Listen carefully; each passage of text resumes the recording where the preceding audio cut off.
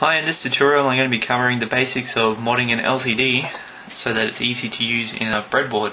All I'm going to do is throw some of these headers, just a single row of headers, and I've got my data sheet here that I've just printed out the important part with some pin numbers and the rest, and I'm just going to solder in these headers so that they're easy to just insert into a breadboard, and then I'll connect up my LCD.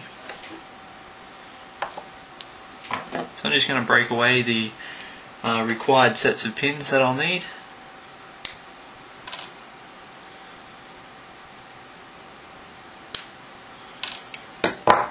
Now when I insert them into my LCD, I want to make sure that they go in from the bottom end so that the long side of the header is facing down, and that way I can insert it into my breadboard.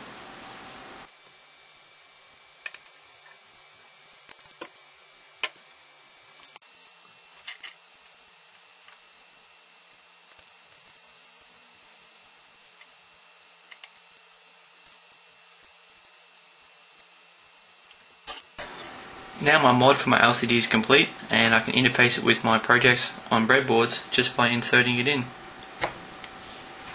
So I'm going to go ahead and connect my PIC micro and my voltage regulator up and just run a quick program to make sure the LCD works correctly.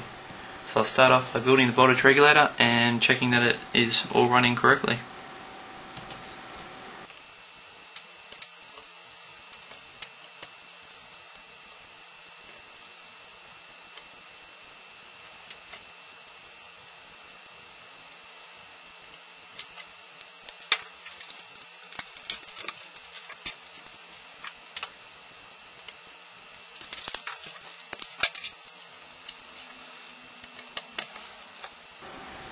I'm now going to connect up the correct data pins to the ones I've specified in the program.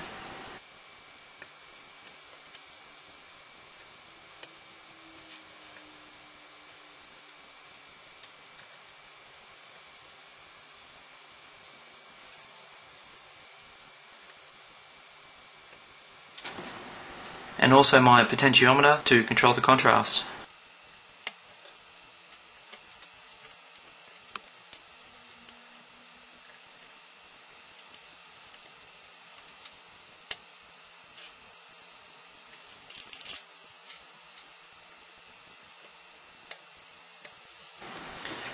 And then of course all of the power supply pins for the PIC micro.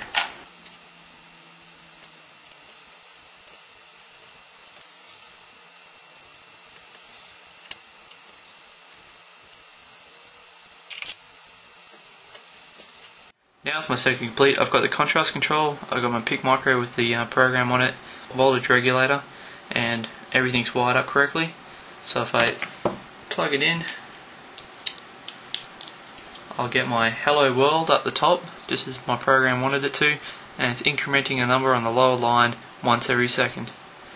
A couple of handy hints: if it's not working, chances are it could be your voltage regulator, but you should have already checked before you wired it up to make sure it had a 5 volts output, and providing nothing's getting hot, there's no short circuits, just go to your contrast control. If your screen's blank, it's because your contrast hasn't been set properly. So I'm going to wind this back and make it brighter, well, not brighter, but increase the contrast, and now it's clear to read hello world and the numbers on the lower line.